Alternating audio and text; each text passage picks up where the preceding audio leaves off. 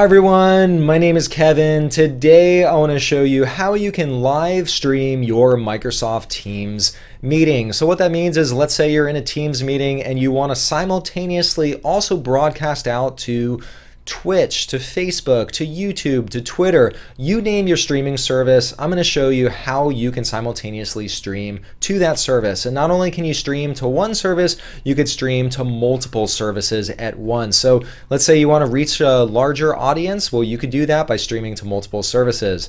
As full disclosure, before we jump into this, I work at Microsoft as a full-time employee. Are you ready to learn how to expand your audience with live streaming? Well, let's jump on the PC and let me show you how to do it. Here I am on my PC and I am in Microsoft Teams and I am already sharing content. Now I have a few other people who've joined my Teams meeting, but I would like to reach a larger audience on YouTube or Facebook or Twitter. So I want to also simultaneously present out to these services.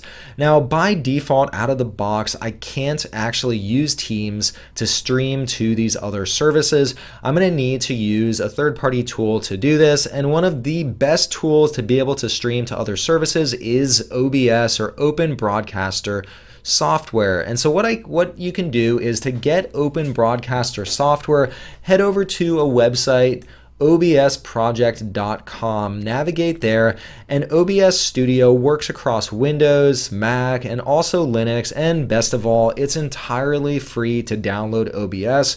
We are going to use OBS to take our Teams meeting and then stream out to these different streaming services. So go through the installation process if you don't have it already. If you already have it, feel free to launch it. I've already gone ahead and installed OBS, so I'm going to open it up here. Now, when you first install OBS, you're going to see a screen that looks like this. You're likely going to just see a black screen here and lots of different options. Now, I'm going to walk you through what we need to set here to be able to stream to different services. And the first thing that we want to do is, we have a scene set up, so there's a default scene, and then you'll see this screen right here that says sources. Well, we need to add a source. Let's click on the plus button right down here, and then to add a source, what I want to do is I want to add Microsoft Teams. Microsoft Teams is a window, so I'm going to go to Window Capture. Let's say that you're running Microsoft Teams in your browser. You could go ahead and add a browser window, but in my case, I have Microsoft Teams running on the desktop app, so I'm going to go ahead and click on Window Capture. Here it's going to say Create New, and what I'm going to do is I'm going to name it something so I know what this is, and so I'll call it Teams Window Capture. And now what it'll do is, it wants me to select what window I want to capture. And so under this drop down, I'll see it says window. I could select the window that I want to capture, and then simply go down to the one that says teams.exe. So once I select that, what you'll see is up here above, I can now see my Teams window. And what's interesting is, I'm just going to go ahead now and let's click on OK. I'm back in the main OBS view, and here I can see my window that I am going to capture. Now, one of the things that I can do is, here you see all the different Teams Chrome within this window. If I just wanted to proceed with my live stream like this, I could do it, and whatever's in the window would be captured. But what I could do, let's say I only want to stream the slide and I don't want the participants, I don't want these different pivots on the side to be visible. What I could do is, I'll click on the red box, and if I simultaneously press the Alt key and the red box, I can adjust what's going to be captured. And here I could adjust the window so it only shows the slide content in my stream.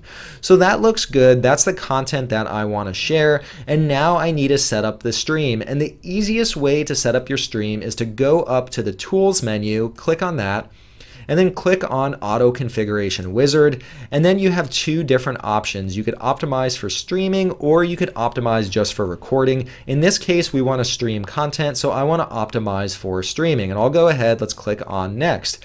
And it asks me for my base resolution. I'm going to stick with the standard, and then I could choose my frames per second. I'm just going to go with, try to prefer 60 frames per second, but if that doesn't work, it'll fall back to 30. So I want it to look nice and smooth when other people are watching, and then I'm going to go ahead, let's click on Next. Here on this next screen, I could choose the service that I want to stream to, and OBS highlights the most popular services. So I see Twitch, YouTube, Mixer, Facebook, Twitter, these different services. Let's say I'm using another streaming service. I could also click on Show All, and that'll show me a comprehensive list of whatever streaming service I want to stream out to. If you're using some obscure streaming service, chances are it's included on here. In this case, I want to live stream out to YouTube, so I'll select YouTube. As a next step, it asks me for a stream key. And so what I want to do is, I don't know what my stream key is, so I could click on this text that says get stream key. You're going to need to do this regardless of what streaming service you want to use. So what will happen next is it opens up a new browser tab, and this launches me into YouTube. And I'm going to go to the new live control room. This is what YouTube is currently rolling out, where you can manage your stream. Once YouTube launches me in the stream view, they want me to give a title to the stream. So I'm going to go ahead and give it a name.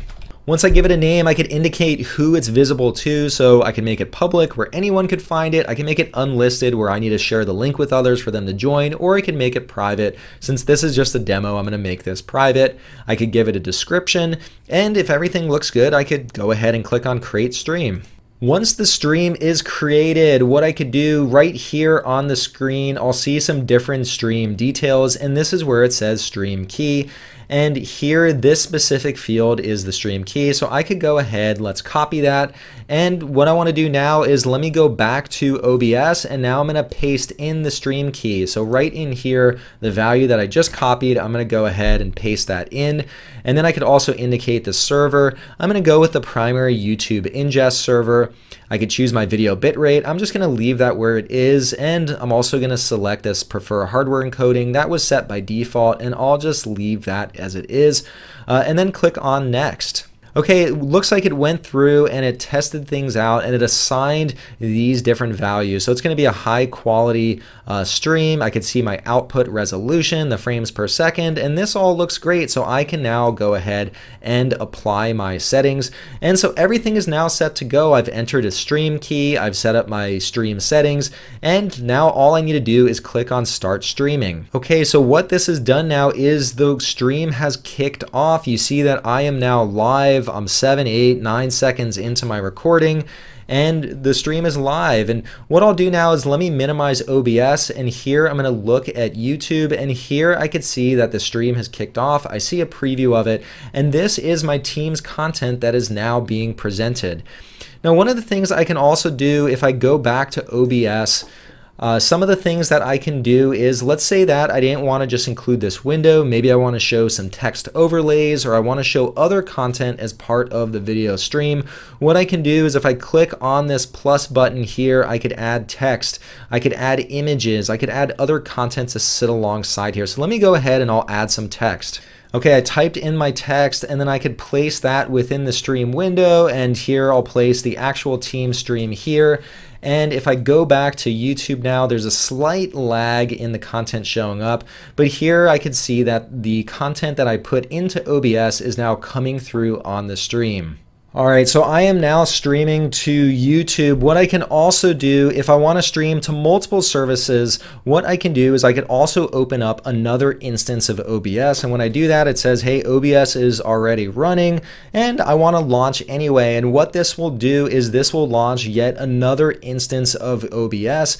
And what I could do here is if I go to File and then I go to Settings, I could go to the Streaming tab, and I could add another streaming service on here. So I could add Facebook Live. I could type in the key for Facebook Live, and just like I kicked off my stream for YouTube, I could kick off a stream for Facebook, so I could stream to multiple services at the same time. Of course, once you start streaming to multiple services, you need to make sure that you've got a lot of bandwidth. You also need to make sure you have some pretty powerful hardware, because it's pretty resource intensive to run and manage all of these streams. But I just wanted to show you that it is possible if you want to stream out to multiple services at the same time. All right, well, that was a quick example of how you could simultaneously stream your team's meeting or your team's live event to other streaming services, whether it's Facebook, whether it's YouTube, Twitch, Twitter, you name the streaming service, you can simultaneously stream to it. If this video helped you learn how you could stream your Microsoft Teams meeting and broadcast it out to other services, please give this video a thumbs up. If you want to see more videos like this in the future, hit that subscribe button. That way you'll get a notification anytime new content like this comes out. And lastly, if you want to see me cover any other topics in the future, leave a comment down below. I read them all and I'll add it to my list of videos to create. All right, well, thanks a lot for tuning in and hope to see you next time. Bye.